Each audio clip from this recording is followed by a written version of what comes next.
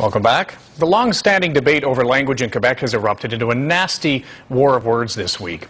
At issue, words themselves and what language they're spoken in.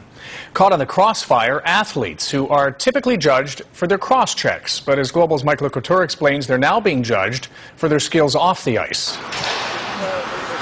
The Bell Centre in Montreal isn't usually the arena for a language debate, but the captain of hockey's most storied franchise is being roughed up because he doesn't speak French. A controversial Quebec lawyer believes that Saku Koivu is one of the biggest violators of Quebec's language laws because he doesn't communicate to fans nor the media in French. Now, in his defense, the 32-year-old native of Finland is trilingual, and he does know some French. And I talk to my wife in French when in writing atmosphere. You know what I'm talking about?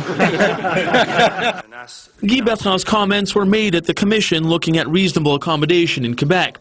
The debate has intensified so much recently that Premier Jean Charest wrote an open letter in several Quebec newspapers accusing the opposition parties of fanning the flames of intolerance.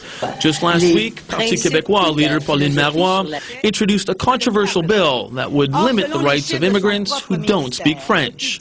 You know, I am not intolerant. I think I am one person which is a democratic person, and I want to have this debate at the right place. But the editorial board at the Journal de Montréal newspaper thinks that a locker room is the right place for that debate.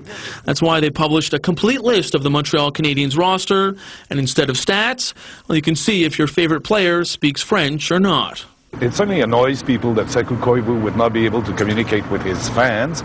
You know, imagine someone, the biggest star for the Maple Leafs, unable to speak English, so it's a little bit incongruous. But Koivu's teammates think that it's just about selling newspapers. He raised so much money for cancer for all these kids, and to go like that, and it just sounds kind of weird that he's done so much for charity work, and now we got to talk about this. But this is what people in Quebec are talking about, whether or not you are only a Quebecer if you speak French. And it seems that even the captain of Quebec's beloved hockey team is not immune to the politics of reasonable accommodation, even if he is just in this province to play hockey. Mike Couture, Global News, Montreal.